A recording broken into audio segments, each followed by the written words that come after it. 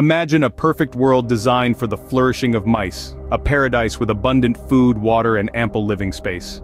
This was the experiment Universe 25, one of the most terrifying experiments in the history of science, which, through the behavior of a colony of mice.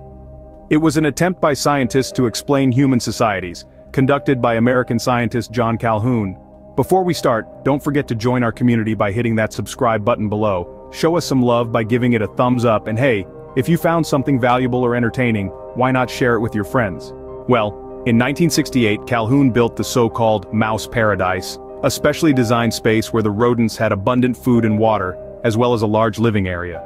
Initially, he placed 4 pairs of mice, which quickly began to reproduce, resulting in a rapid increase in their population.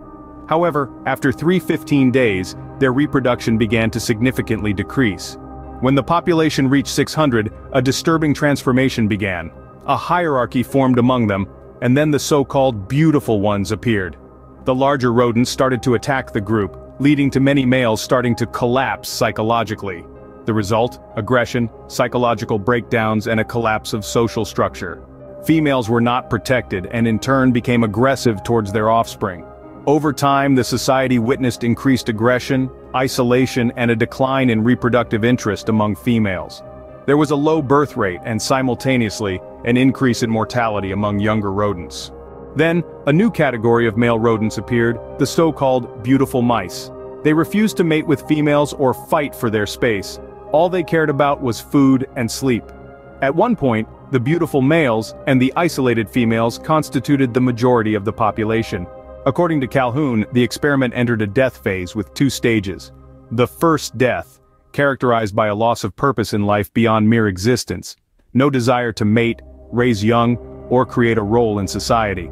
Eventually, youth mortality reached 100% and reproduction dropped to 0. Among the threatened mice, homosexuality was observed and simultaneously, cannibalism increased despite the abundance of food. 2 years after the start of the experiment, the last baby of the colony was born.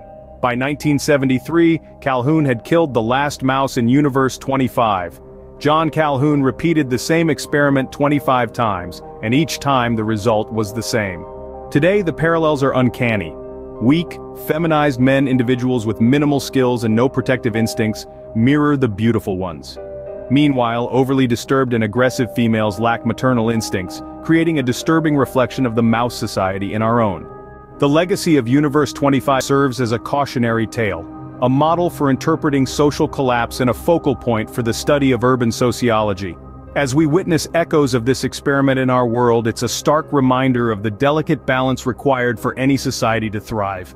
If you found this exploration intriguing, don't forget to like, share, and subscribe for more thought-provoking content. Join us as we delve deeper into the fascinating intersections of science and society. Until next time, stay curious.